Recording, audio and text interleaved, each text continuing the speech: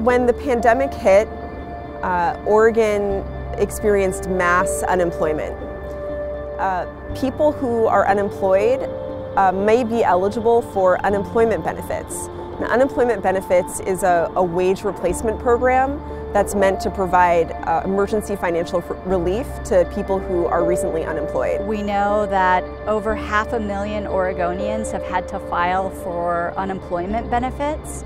And so the poverty population is growing really dramatically.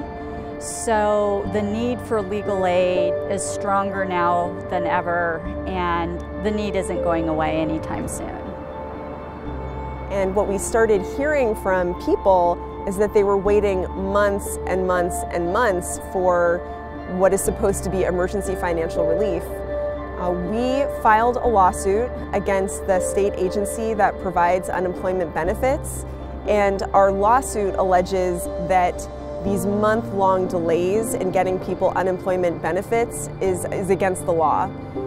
What we hope to accomplish with our lawsuit is help for the tens of thousands of Oregonians who are still waiting for unemployment benefits. The CEJ is here to do what we do best, which is to connect people who care about justice to the work that legal aid lawyers are doing. And so where donations go is to the legal aid offices. We work with the directors of the legal aid organizations. We take a look at what the poverty population is in the state, and then the funds are divided accordingly. It's equitable, it's non-dramatic, it's non-competitive.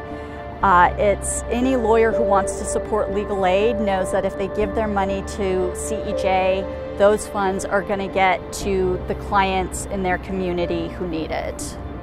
Donating to the Campaign for Equal Justice means that every Oregonian will have an equal opportunity to assert their basic rights in our legal system.